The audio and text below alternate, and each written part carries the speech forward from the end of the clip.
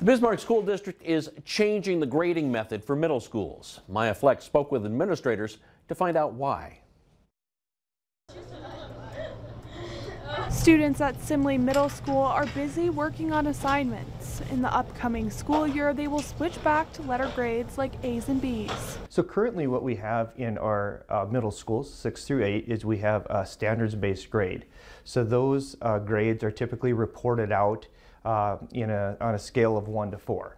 The grading scale they're using now was established in the 2013 to 2014 school year, but the discussion about switching has been around for a couple of years. Yeah, I've been on the board for 6 years. It's been a discussion point ever since I got on the board. There was a community forum, or maybe it was even a school board meeting back in 2014, so 9 years ago, where they were answering questions about it and there were some parent concerns.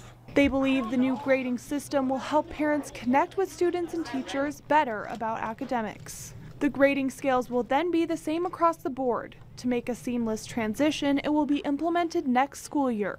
So we're going to have to do some staff development and go back and revisit some of our practices, but I think that's a good thing. I think that's where the learning takes place.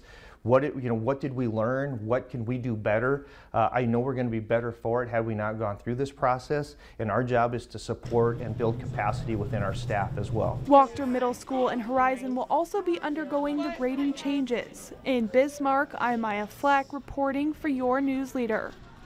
Simley Middle School is already operating on a hybrid scale using 1 through 4 scoring and some letter grades.